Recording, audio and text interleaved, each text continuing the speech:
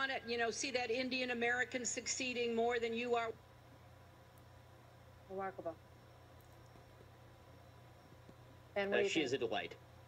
I mean, she's absolutely a delight. I mean, the wonderful thing about Hillary Clinton is she is, number one, the worst candidate in American history, bar none. And she demonstrates that every day. She's blaming everybody but herself for an election loss that was entirely her fault. I mean, this is the most winnable election of all time for Democrats, and somehow they blow it because Hillary Clinton is doing exactly this, right? She's blaming half the American population and suggesting that they're a bunch of rubes who have to still go to bathroom in the outhouse and that they hate brown people. And by the way, there are only 2 states in the United States that have had Indian American governors, and both of those states are red states that voted for Donald Trump, South Carolina and Louisiana, right? Nikki Haley is sitting in the UN right now as ambassador from the United States, an Indian American woman in the Trump administration. So I'm waiting to hear her actual argument again, as opposed to everybody who voted for me, voted against me is terrible, and everybody who voted for me is therefore virtuous.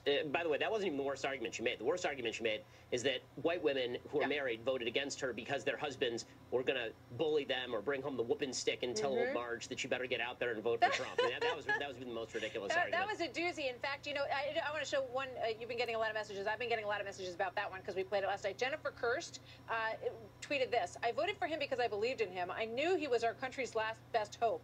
I have 3 children, and I knew we were headed in the wrong direction. My husband lost faith in him before the election and didn't believe he could win. I'm the one who said, watch, and I was right." I have, you know, probably 50 messages like that in my Twitter account, Ben.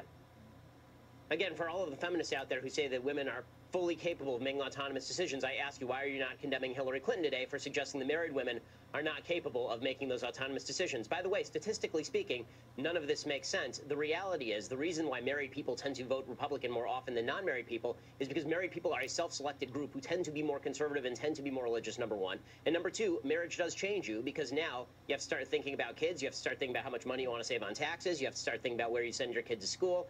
And it is true that marriage changes voting for both sexes. In fact, in the 2016 election cycle, what you see is that unmarried men voted by plurality for Hillary Clinton. It was married men who voted overwhelmingly for Donald Trump. And the same thing is true for unmarried women. They voted overwhelmingly for Hillary Clinton. And married women, not just white married women overall, voted much more close to parity in terms of Trump and Hillary. There's about a 14-point shift on marriage, you know, between Democrat and Republican for women, and about an 11-point shift after marriage for men. So it holds true for both sexes. Ben, thank you. Always good to see you. Ben Shapiro, thanks for being here. Thanks a lot.